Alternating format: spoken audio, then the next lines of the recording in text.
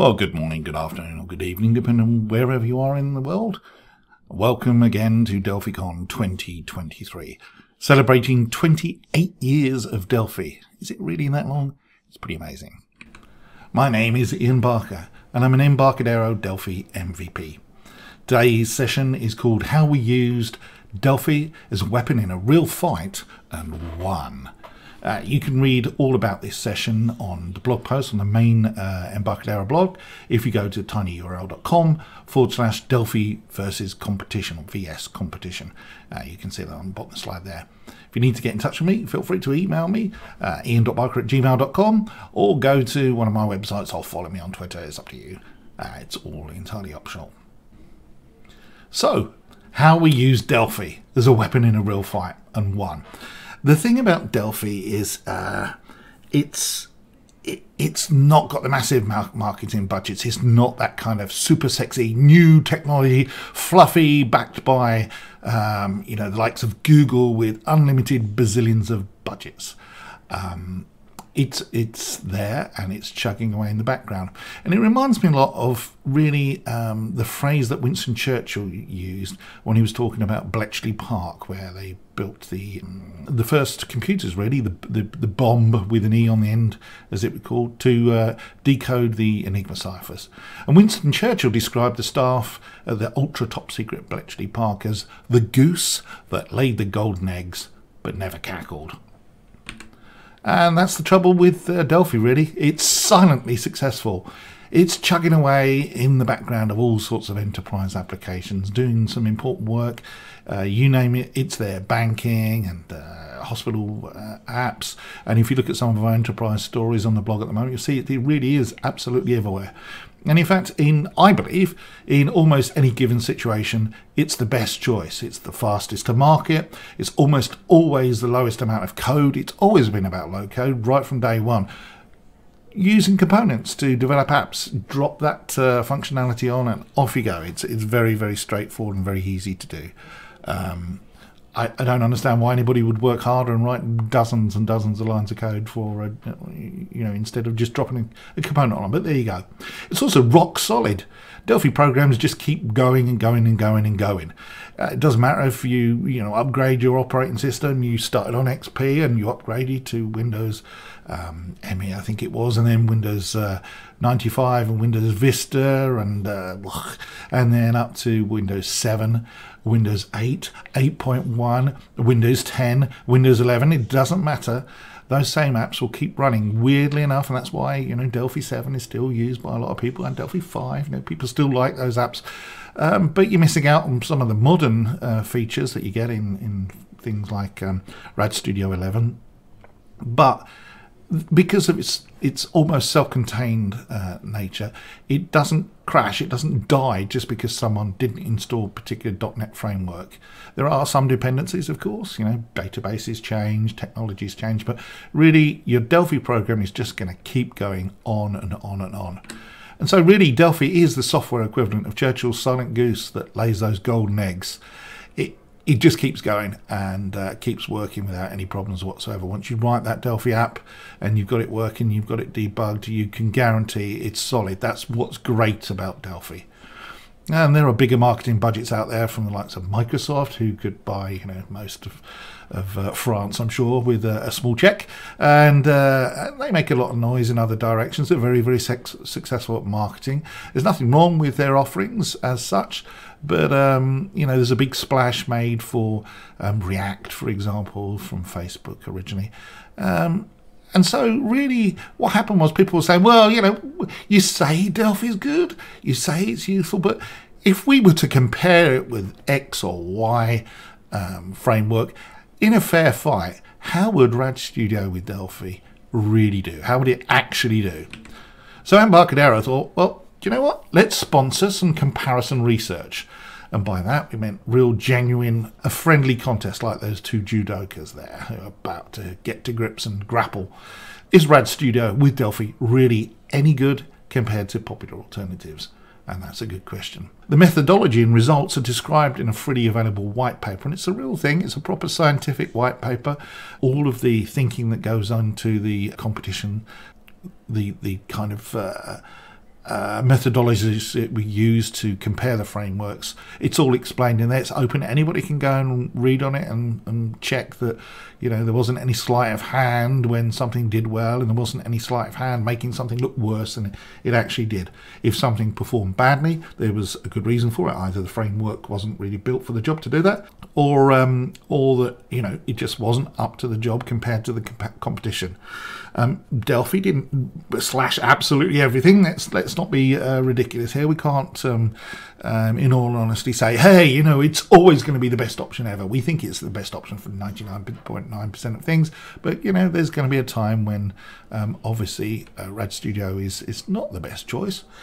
But there's few and far between, and that's what this methodology and results in this white paper were designed to do, to show you that there wasn't any trickery to try and make things look better than they really were. It's all open. Who competed in this competitive analysis? Well, Rad Studio with Delphi, and some Microsoft.NET using WPF, which is probably one of the most popular frameworks out there, and still very popular and very credible. We, there wasn't, we didn't choose a horrible, useless type of technology for creating apps, and Electron, which I'm not a big fan of myself. And these were the three technologies that were chosen. Okay, the people that we got to do it were not slackers either. The programmers there for the Rad Studio with Delphi, we chose MVPs. I was one of them, and I never claimed to be the world's best programmer. I'm just a programmer. I get up every day and I write code for a living. That's what I do. But there are other people out there who are MVPs who I think are very, very smart, and some of those were involved as well. And the same with the .NET people. We hired some contractors, or Embarcadero hired some contractors who, again, were not slackers. They were not useless people. We deliberately chose weak developers to make things look good. No, these were people that were earning a living writing code, and same with Electron as well. They were proper developers. It was a fair contest. And let's be clear, the frameworks were chosen not because they were lame or obscure or something weird like Haskell, which is it's kind of obscure language. No, quite the opposite. They were chosen because they are popular and widely used, broadly used by lots of people, and they're current.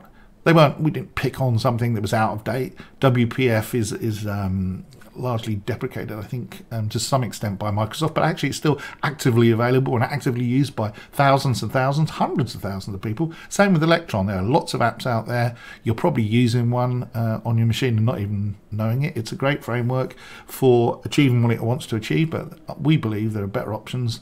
It's got some deficiencies. It used to have some real problems with memory, for example. So, they're not terrible, obscure frameworks. They are the top ones that you can get around to produce apps. And, we could choose experienced developers. We didn't pick one that only 6 or 7 people in the world can use. No, we chose a framework where your average good developer would be someone who was well experienced to use that. There were a choice of challenges. I was only involved in one of them, and that's the one I'm going to talk about. I forget what the other two were, to be honest, but I think there was like a file manager type app and an XML parser. I honestly can't remember, but the white paper explains them. And then the third one that I was involved in was to recreate the Windows Calculator app. Now, recreating the Windows Calculator app, we all know what it looks like. We've seen it everywhere. It's on every version of Windows there is. It sounded easy to me. It's not a difficult app, and because I'm very busy, it sounded ideal. I had plenty of time. And the requirement was to pick a framework of our choice, VCL or FireMonkey FMX, if you're a developer using Delphi, and encode the app in that framework as quickly and as accurately as you possibly can. So I had to think about this. Then I had a really dumb, smart idea. If I planned the app out correctly, I could create multiple versions from the same code base. And that's what Delphi's really good at. That's what it's all about. Have one project and you can produce apps that go to different targets. And if I could write one app, then why not write 8? iOS, Android and all the rest of it. And in fact, why write one app when I could actually write 9? So I decided to really take advantage of Delphi. I decided I would write a plain VCL app, just what you can do with the VCL straight out of the box without any extra trickery, any components or anything like that. I would produce a Fluent UI app, also using the VCL. Again, no trickery, a set of components, but nevertheless, just some straightforward code to produce it. And a FireMonkey app, again for Windows and 32, 64-bit. I didn't count those separately. I suppose there's an extra 4 or 5 apps there as well. Mac OS, iOS and Android, because really there isn't doing anything particularly difficult. It's showing some buttons on the screen in whatever your chosen UI framework is and making some clicky stuff happen. And whilst I was doing that, well, if I took advantage of some of the components that are available to Delphi, then I could produce a conventional web app. Just a normal web page that would act just like the calculator, look like the calculator, except it would be a web page. And while I was doing that, using the same framework, which I'll talk about in a minute, I may as well produce a progressive web app. So you can download it to your mobile device and be offline and still use that calculator, even though it's a web page. Why not? If you can do one, you may as well do the other. Oh, and I thought, well, if I can do that, I may as well choose an Electron app. Written in Delphi, just because I'm mean. And yes, I targeted Electron as well. I know one of the competing frameworks was Electron, but I thought, well, let's write a Delphi app and target Electron at the same time using the same code, just to really, really dig people in the ribs, shall we say. Picking the frameworks. Well, VCL is dead easy, so we can just use the default controls. There's absolutely no thought required there. All the controls we could possibly need would be available. FireMonkey is similarly powerful, and again, any effects that I wanted to do, I could do in FireMonkey at the drop of a hat. It wasn't difficult. For the Fluent UI version, that's a bit more complicated. If you've watched some of my webinars about the Fluent UI, then you'll know that there's a lot of additional stuff that goes on with the Fluent UI that isn't always obvious. And so I chose the style controls from our media dev. It's also the people behind the Delphi themes and styles. But if you go to there, you can see the controls I use. If you want to download the example app, and this is available on the net, I'll talk about this later, then you will need to install the trial version of the Fluent UI if you're going to open the Fluent UI and see what I did there. And for all the web types, all the web app types, and that is conventional web app, a PWA, and also the Electron app, I use the TMS web core framework at web.tmssoftware.com. Fairly easy, so a little bit of extra help from components, because that's what we do. Delphi and Rad Studio is a component-based development system, and that's what makes it low code as well, so I don't have to write lots and lots of code. If I wanted to target the very different user interfaces, then it's vital that the UI, the user interface, the bit that people see and touch, is completely separated from the actual implementation of the actual calculator code behind the scenes. What that meant was that I don't want to have all the actual business logic. What happens when you press the subtract button, for example, that shouldn't be bound into the user interface. So in the traditional sense, shouldn't double click on the button that says multiply or the asterisk actually, and then put the code in there to do the multiplication. No, you should have some form of event, or in my case, a controller that would do that. And the other thing to be careful of is that VCL, FireMonkey and web apps have very different properties and event models.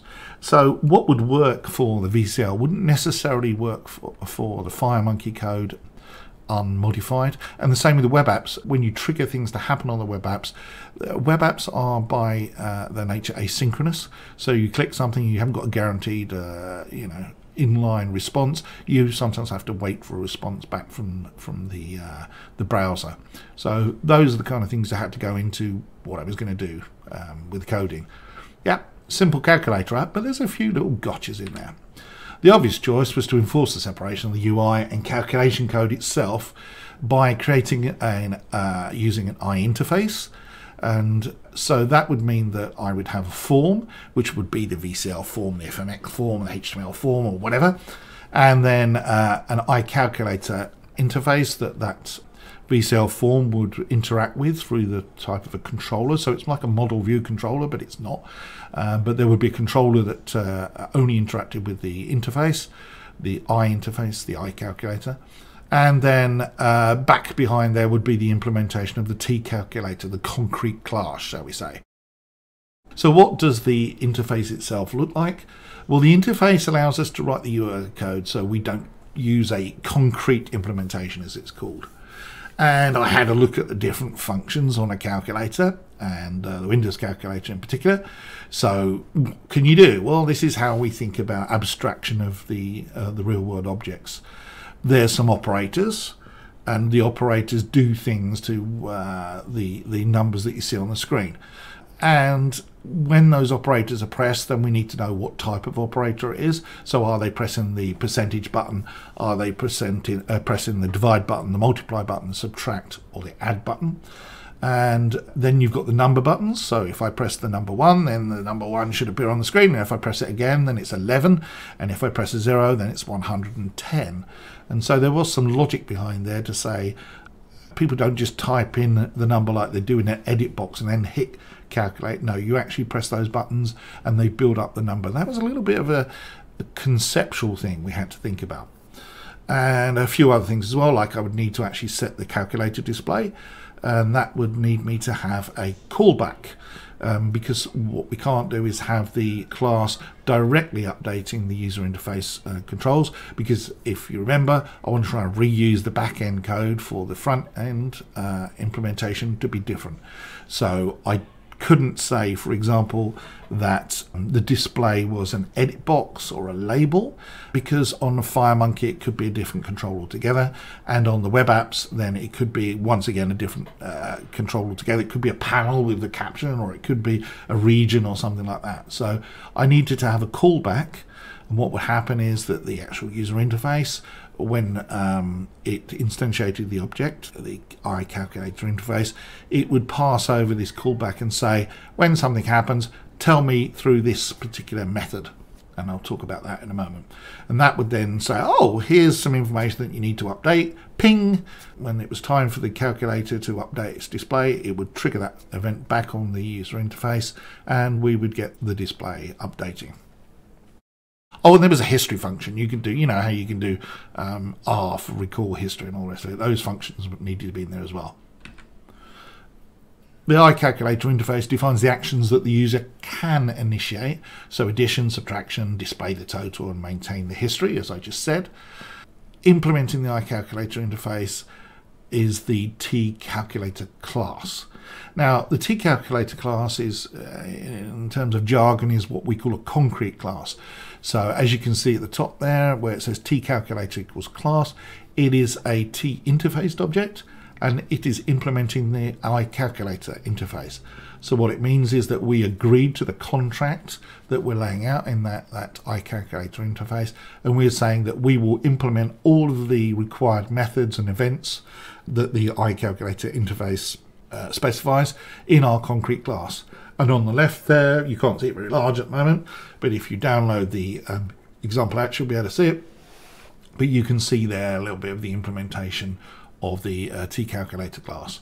So if I have someone press the equals button, then what I need to do is actually perform the calculation. So 10 plus 11 equals 21, and I need to work out that it's 21 when someone presses the equal button. So if you can see on the left hand side where it says equals pressed, that's where that comes up. So really, T calculator class is doing that implementation of that interface. Updating the display, well, as I said earlier on, this is a little bit more tricky because web apps, they're asynchronous, and also it's good practice that you never have your business logic directly updating the UI, because it means if I do it properly, which I did in this app, I can then implement the user interface separately and have it completely different for each of the apps. So the performance of that is controlled by a controller, and the controller is the thing that sets everything up and says, hi, I'm going to have this callback, and whenever you need to update my display, just call my callback and let me know. So it's triggered in a way that's friendly for the web, friendly for FireMonkey, and it's friendly for VCL. You could implement that as something completely different. It would still work as long as you could actually handle the callbacks what you do in that callback. That update display is up to you. So as you can see there on the bottom left, history label.caption is just going to display the contents of the property of the F calculator control history. Easy peasy. There were some subtleties actually in the implementation of the calculator. If you look at the genuine calculator app, it's actually very slightly transparent. And at the time I wrote this app, I think it was Windows 10 was the common operating system, because it was a couple of years back. And this is carried through even more for Windows 11. And so you could have this semi-transparency. Also, if you clicked on the buttons actually flashed. They were giving you what's known as affordance to show you that they were clickable, and also giving you some feedback to say that you'd actually clicked them, so that you didn't just blindly go, did that work when I clicked that button? So it flashes. So a couple of things I needed to implement there was what would happen if someone clicks away from the app, and so the app loses focus. That would then change the transparency and make it opaque so that you couldn't see through it. That is Windows behavior for Fluent UI actually. And UI 3 is carried on today, and also needed to implement what would happen when people clicked on those buttons to make those buttons flash, because how they flash on a VCL and how they flash on FireMonkey and how they flash on Fluent UI and how they flash on web is all completely different. Each one was different.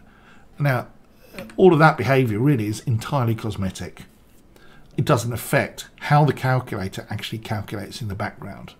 And so we can allow the form to handle that. Now, if I was doing proper model view model, I would actually have the view model deal with all of the behavior of the user interface and do an even more nicely separated abstract.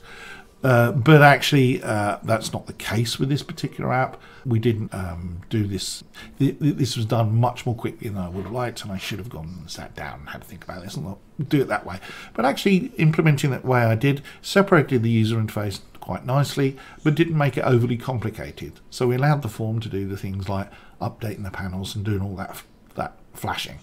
And so, as you can see there, on the form deactivate option, there's an alpha blend that says false, and so I'm turning off the alpha blending on the app, which is a property on the actual app itself. And when the app gets the focus again, when the form is activated, then the alpha blend is turned on. So that controls the transparency. That's how that works. Every framework was diverse, so web buttons would work very differently to native buttons. This meant there was no obvious advantage in creating this generic visual controller. I probably would have had to have had a couple of different controllers and double the work. It was not something I really wanted to do. Subtleties of the implementation. Well, all I had to do was really create the main form for the project. If you were to implement fully the main calculator, in Windows 11 it's actually grown to be something a lot more. I'm not sure if you know, but the Windows 11 calculator is capable of doing date calculations, for example. So you know, it's something that you don't notice until someone points it out and they think, oh, that's very useful. So you can actually say what is 65 days from today, and the Windows calculator can do that. But we were told to only very specifically focus on the functionality of the regular calculator. I didn't do the scientific version, neither did anybody else as far as I'm aware, but that's another view that the Windows calculator and Windows 11 supports. Windows 10, not quite the same. This was early on in the cycle for Windows 10, and still that calculator was almost unchanged from the days of XP. A little bit more fancy, but not that much difference. So creating the main form wasn't that difficult, and the interface controlling the class would do all the other hard stuff in the background. What would happen when those buttons are pressed? Now, for the VCL, weirdly enough, I discovered that the best way to replicate the behavior of the Windows buttons was to use panel controls. Now, I know that sounds counterintuitive, but the panel controls actually would then be able to do that flashing that you saw. If I did it with a button, the problem with the button is it's actually a proper Windows button. The T button is designed to be a button, has got lots of additional behavior that you didn't actually want for the calculator app. I know it sounds crazy, like, well, it's a button. Well, yeah, maybe a button, but a button is just, at the end of the day, something that you click. And so I use panel controls for the buttons. Weird, but true. The timer that you see on that form there was to help with the flashing. So it would flash, and then the timer would kick in after, I think, 1/4 of a second or something like that, and unflash. Not that fancy, but it worked. Subtleties of the implementation. Well, this is the Fluent UI version, and the Fluent UI version uses these Almeida Fluent UI controls, and when you look at it, which you'll see shortly, it looks like the real thing. It's just an exact copy of the Windows calculator. It's very, very good. And also the web call version, same project. The code in the background was exactly the same.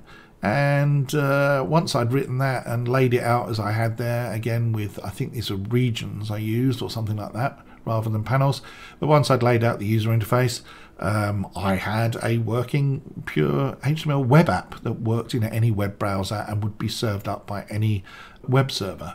So Apache or Nginx or whatever, you pick one, and you know, your local web hosting company could host it. And because of the way their framework works, it meant I could also click the button and say, yes, I would like a progressive web app as well, a PWA.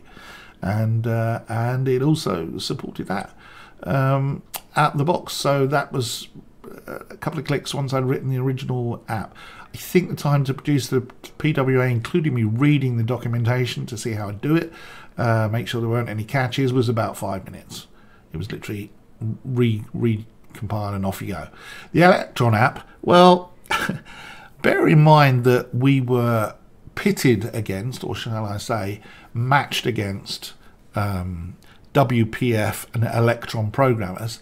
I thought, well, if I'm going to do all these apps, once I've done the original web page app and I've done the PWA, why not do an Electron app? Because an Electron app at the end of the day is basically a Node.js web browser, I suppose, with some JavaScript in the background and some web pages. And the good thing about that is that there's a little checkbox in the TMS web core again, and where you can pick the target and say, I'd like to target an Electron app. So I thought, just to be really, really horrible, let's take all our existing Delphi code and hit a button and produce an Electron app. The time to produce Electron app was again about 2 to 5 minutes. It literally was recompile and poof, up it came. No difficulties, no playing around with any special settings. I'd never really tried it before. I think I tried doing an Electron app before with WebCore just to see what happened. But no special skills. I just used my Delphi skills and off it went. It was an interesting experience, but I just wanted to do it just to be mean to the Electron people. There's nothing wrong with the Electron guys. It's just, you know, if you're gonna take revenge and show off, why not? And this was a competition, don't forget. So the way it worked was each developer was timed. We were given a certain proportion of time to do some research, and then we could pick, and I didn't know this at the time actually, but we could have picked a ready-made calculator back-end to use, because that was one of the options that I didn't notice. I personally wrote my own, and in fact, there was a bug in it, and I can't remember what the bug was, but I think it was like square roots or something didn't work.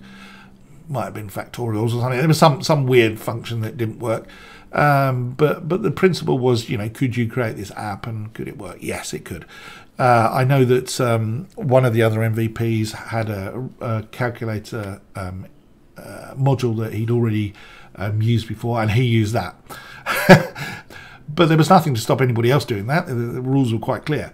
But you were timed. And so there were 2 times. One was how long would it take you going slowly, doing a lot of research and all the rest of it. And once you'd done that research, could you do a speed run? And the speed run was, now that you've got all the notes laid out and all the rest of it, could you go as quickly as possible and produce the app? And it was really like having some ready-made notes from a project manager or something like that, saying here's how to lay out the screens, here's the sections of codes that you need, and off you go and do it. The results of the work of the developers were objectively measured, and in fact the white paper goes into quite a lot of detail about how it objectively measures it, and what the criteria were. They used agnostic criteria to measure the app. they wanted to make sure that the criteria they chose were fair. So if there was a specific disadvantage or slowness in a particular area, they didn't want to make it artificially penalising people. I don't know quite how they did it, but if you read through the white paper, it explains it. And the metrics that they measured include the length of time to develop it, the design approach that you used, the total lines of code that you wrote, and the lines of code that you used to implement the user interface. And the idea was to say, look, if we look at these and we measure these different approaches and these different frameworks, where's the slow bit? You know, is it really, really slow to design the user interface of a Delphi app, but really, really quick to make the back end of it work? Or is it the other way around? Is actually doing the build, the final process to produce an artifact or an executable or HTML or whatever it is that also the very, very slow part? So can you do everything else and design the actual user interface very quickly? But there's a bottleneck when you actually come to output that thing as a real product. It was very comprehensive. I forget how many pages the white paper's got, but it's a lot. And you know, how do we do? Well, the Delphi developers absolutely crushed it, and there was more than one of us, and that helped to even out different people's skills. I've got a lot of skills in user interface design and things like that. Some of the others were much more technical, but user interface design was not their strong point. And some people were all-rounders and, you know, make me and anybody else look awful. But that's a good thing. You know, we want a blend of people with different skills. I consider myself to be reasonably competent. That's why I'm an MVP. But even so, I wouldn't say I was the absolute rocket scientist amongst the people that were there, and that's a good thing. No good if our rocket scientist developers can do better than average other programmers, and that's a good thing. They chose multiple WPF people and multiple Electron people. But if you look at the grading there, Delphi was way ahead. I mean, streets ahead on almost every single metric. Not all of them. You know, let's be clear on this. The Electron people on the speed run, which was where they had ready-made stuff and bolted the thing together, they whooped us completely. Okay, but the actual development time in the first place, we whooped them, and by a significant proportion of time. Electron took 10 hours, and we took an average of 4.6 hours to do the development. So this wasn't a short project, but it was a full calculator. I don't know how long Microsoft took to develop theirs, probably just as long. I don't know if they used WPF, I've never really checked, but you know, it was one of those things. Electron did better than WPF, but it still came second. And second, if you look at those numbers, by a significant amount as well in some places. The weirdest surprise for me, and that is that WPF lost on every single metric. And that's very odd, because WPF is extremely popular. It's been ruling the roost for many, many years. It's been out since 1990 something. And yeah, it's very widely used. And I would have thought that experienced WPF developers, of which there are many, many people, would be able to produce an app you know, more quickly and bolt things together. But actually, the proof of the pudding was in the eating. When we analysed all the things that went on, Delphi and Electron were both way quicker than WPF for the development time, the overall development time. The WPF people took 30 hours, which is quite remarkable. The final speed run, again, we were significantly faster than WPF, and Electron was faster still. I don't know quite how they did it, but you know, they bolted things together ready-made, so that's good. Total lines of code, well, Electron actually was less, and that's the JavaScript code to make things happen. But on the Delphi code there, you know, we were half of what WPF needed to make things happen. The user interface code, well, yeah, 72 lines of code to implement the whole user interface, and I don't think I varied that across the many projects that I did. I think they only measured a couple of my projects. I think VCL one might have been one of them, and maybe the PWA app or something like that would be the other one. But even so, my lines of code didn't vary very much, and this was an average of all the different developers. Electron, again, more than us, to implement lines of code for the UI, and then WPF, well, 3 times as much again as Electron. So that's a significant increase. I don't really understand why, but what can you say? And the percentage of code that was UI code for Delphi was 18%, which means we're doing less work to make things appear on screen, which you would kind of expect from a framework where you literally draw the screens on the form and off you go. Didn't take into account obviously the runtime library, but then they didn't do that with Electron either, with all of the components that they pulled in. But did you notice one particular thing? Electron took 10 hours to develop. 10 hours. And that was quite amazing, because after I produced my TMS web core HTML version, which probably took me about an hour of fiddling around and making navigation work properly to the actual app in the first place, making things click because I had to work it out and make those panels work correctly. Once that was done, it took me less than 5 minutes to create the Electron version. I think it was 2 or 3 minutes. Hit a button and boom, it worked. I didn't actually do anything, I just compiled it and ran it. Under 5 minutes to create an Electron version, which is I think that if I was an Electron person, then I would be looking at a Delphi and saying, how come we are so quick to produce those Electron apps? It was a creditable app, it worked. Anyway, to read more information, to read more about the research for this particular project, then download the white paper. If you go to the link that you see on the screen there, lp.embarcadero.com/discovering the best framework, or just go onto the Embarcadero site and go to resources, and the white papers section is in there. You can read all about it and get the white paper for you. There's also a GitHub repository with the code from the various projects, along with other useful materials. So you can see what we did and see how we did it, pull it apart and say, oh, I would have done it better. If maybe you would have done. Maybe there are Delphi people there who are going, oh Ian, you did it completely the wrong way. I would have done it this way. It would have been much quicker. Good. I'm glad you can say that, and I genuinely mean that, because as I said before, I never claim to be the world's best programmer. I just claim to be a programmer. I get up every day and write code. But there are plenty of people out there that are going to be better in some areas, and plenty of people that are better in other areas. If you can do better, what does that prove? That proves that Delphi would have been even quicker in the comparison research. So, yeah, go ahead. Show us how. And there's also a GitHub repository with all that code there, as I said. So github.com/embarcadero/comparison research.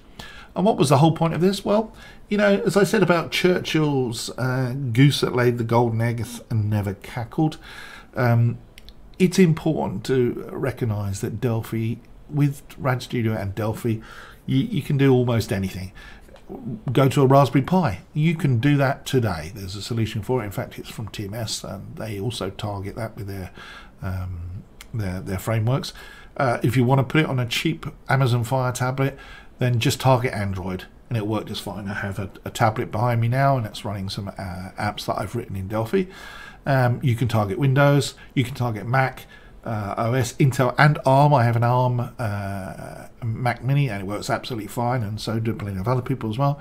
iOS, it's always been ARM for years and years and years, but now it's their own Apple Silicon.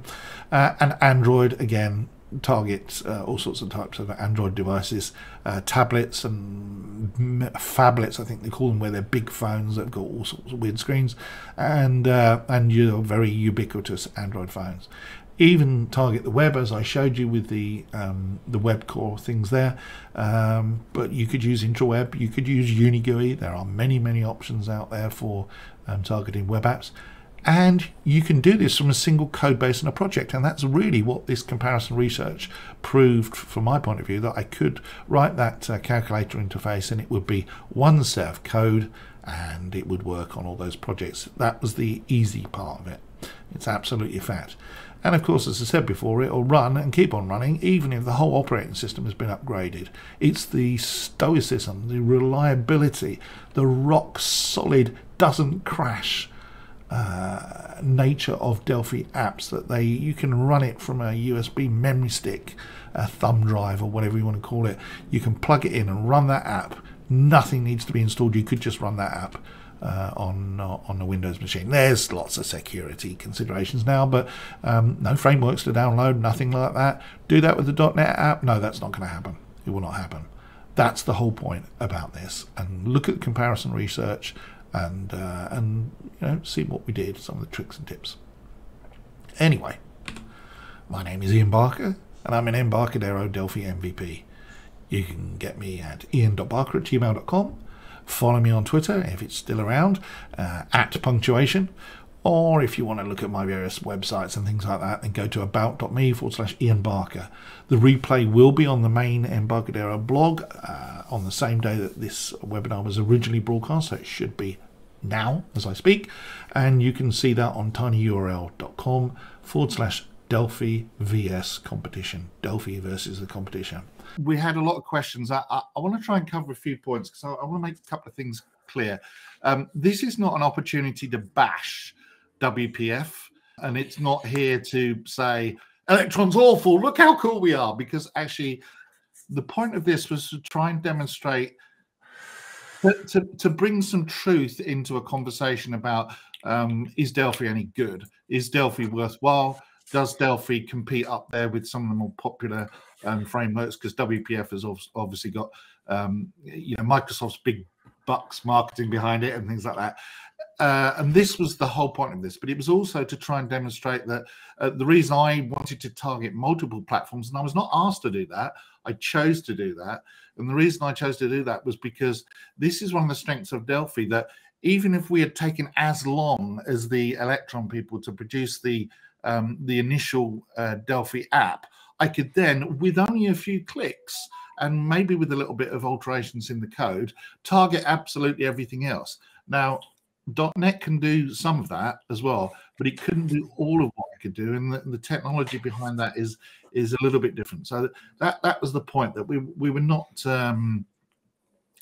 trying to be cruel or say, hey, look, we're much better than WPF, throw it out the window. No, we're just trying to emphasize the fact that we're up there with those others framework. And I will add my philosophy on the subject. A lot of times people are like, oh, Delphi is great because everything else is terrible. I'm like, if the only way you can say you're good is by saying everybody else is terrible, then you're setting the bar really low. So my philosophy is, honestly, there are times I've used WPF before, and there may be times I use WPF again. All right. I'm not saying WPF is terrible, never should be used, but it's like Ian was saying before, right? Is for most use cases, Delphi is the best choice. And so our goal was to show, hey, Electron's good. This is how you do Electron. This is how much time it's going to cost. These are the pros and cons. WPF's good. These are the pros and cons of WPF. Here's where Delphi fits in here. And look, it's overall better. It has some pros and some cons, but here are the advantages of using Delphi, because it's one of those things that a lot of people just get some idea in their mind, when you have, Electron's new and exciting, and WPF has got a lot of marketing behind it, and people get an idea in their mind like that's the only choice. It's like, no, there are other choices, and here are the pros and cons of making those choices.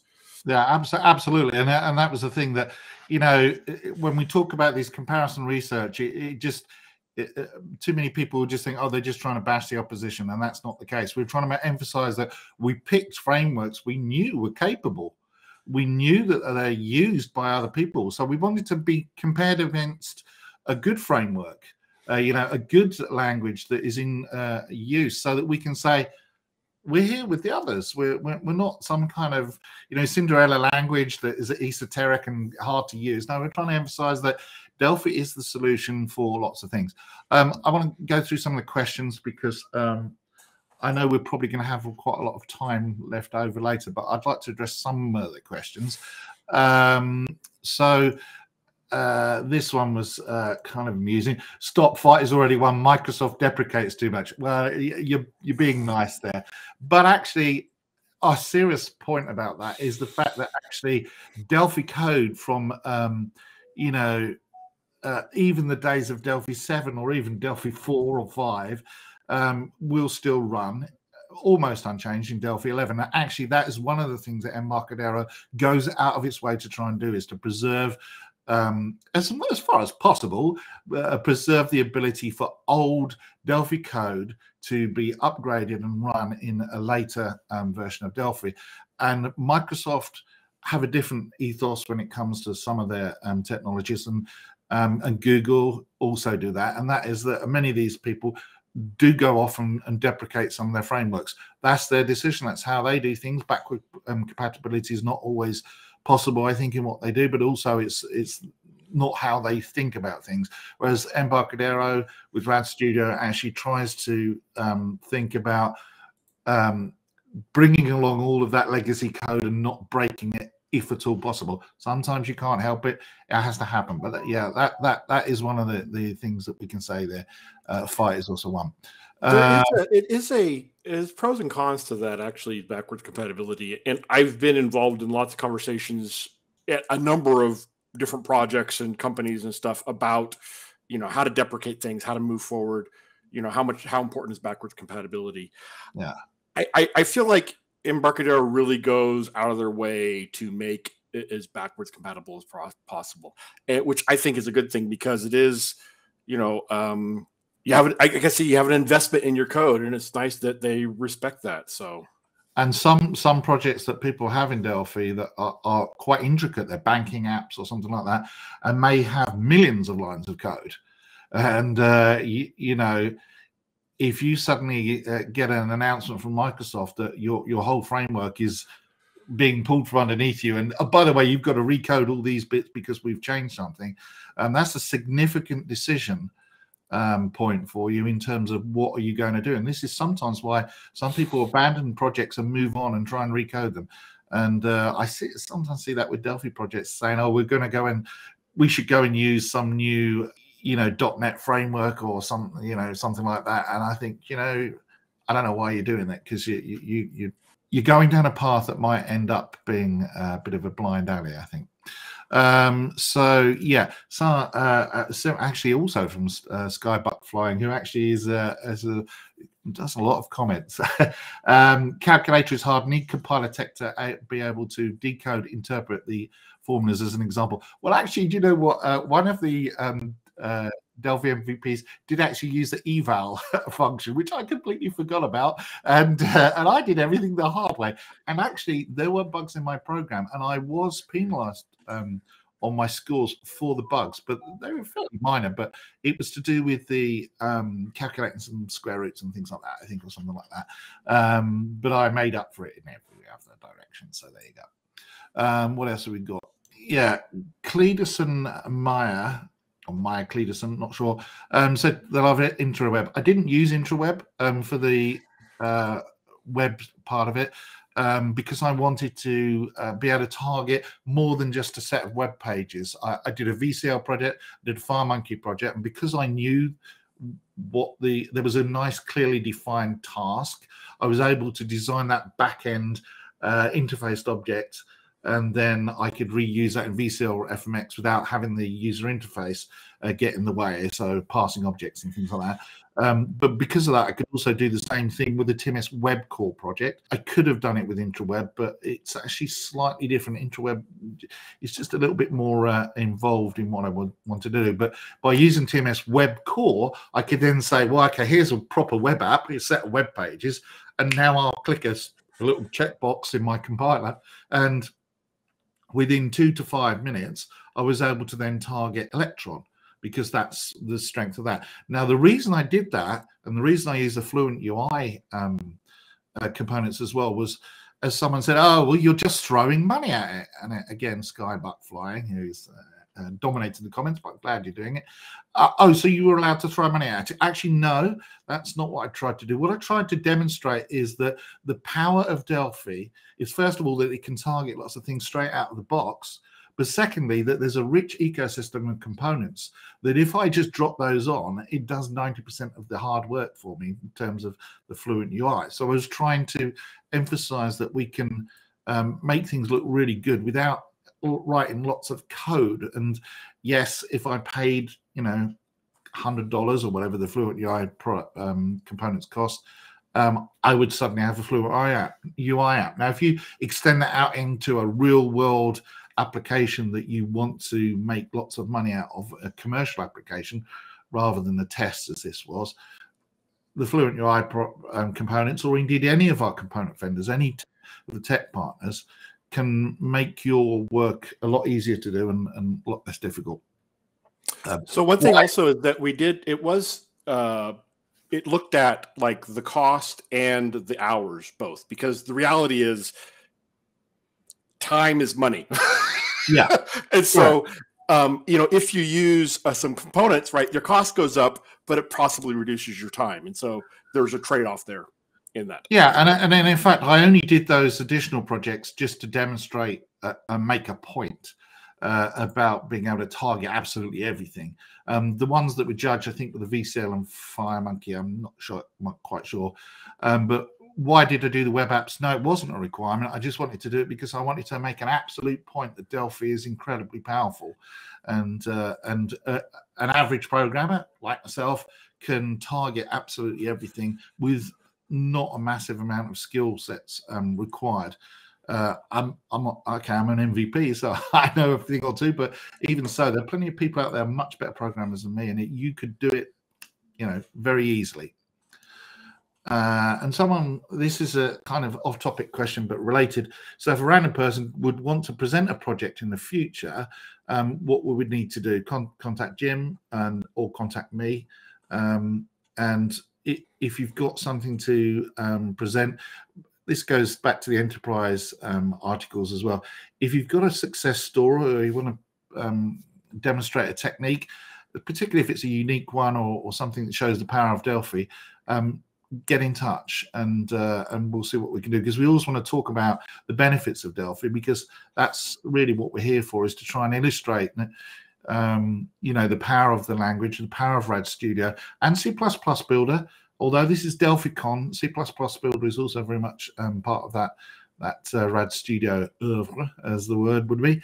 And if you've got something that demonstrates the product, don't just rely on MVPs like me or other people like that. Yes, regular people, just get in touch. You're just normal programmers, and hey, I'm abnormal, but normal programmers, regular programmers, just get in touch. And if you've got something that you want to demonstrate, by all means, if it's a good idea, as I've said before, a good idea is a good idea, and people are not going to necessarily tend to do that. There are some complications about timing and things like that. So, but get in touch. I think that was all the questions I starred. The others were really about, why web apps and stuff like that, just because I could and because I knew Electron was part of it. So why not take all my Delphi code and hit a button and out comes an Electron app? I don't know anything about Electron apart from how it works. I didn't write one single line of code in Node.js or anything like that. I hit a button, the Delphi compiler produced an Electron app for me. So that was kind of nice. So that was pretty good. What else? Have we got any other questions? I want to add a comment, actually. I was talking to another MVP a while back, and he was hired to build an Android app for a project. And he, the nature of it was because of connecting all these different services and stuff like that. But he was shipping them. He had these regular meetings with the team, and he was shipping them a Windows application that they were running to interact with and stuff like that. And they'd hired another team to build the Windows application, and he was just hired to build the Android application.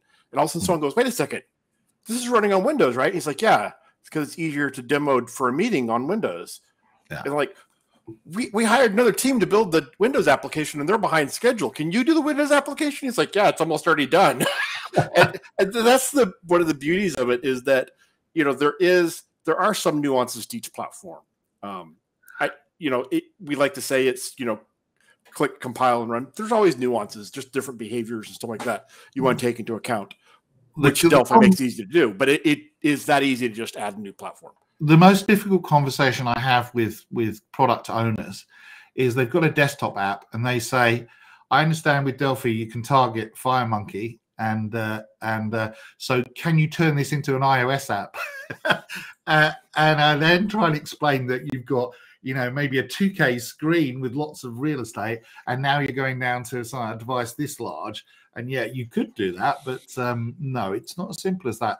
The desktop metaphor, whether it's Linux, whether it's Mac OS or Windows, is not the same as a mobile device. And I think that most of the people watching the stream will get that and understand that. But product owners or people who are looking to diversify and have some apps written just don't really always appreciate that. And I did show that comment there. Good programmers are definitely not normal. No, I think that's important not to be normal. We're all a bit crazy, really. A bit crazy? Yeah, definitely, for sure. I think also, joking aside, you know, programming does, or software development does actually attract a certain character of people.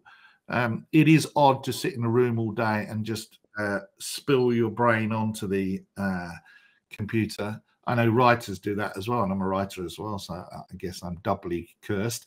But yeah, it's odd, but I mean, that's the same as saying, you know, a movie star is an odd kind of personality, because they have to be, in order to be able to do that job, they've got to be able to remember lots of lines and pretend to be other people all day long, and that's got to make you a bit weird, right? So, you know, it's one of those things. Thank you, Ian, for your session and all you do. You've been involved a lot here in Delphicon, helping out, especially yesterday. I had some technical issues, so thank you for that. I'm going to go off and have lunch now. Enjoy. Yeah. Okay. Bye, everyone. Thanks.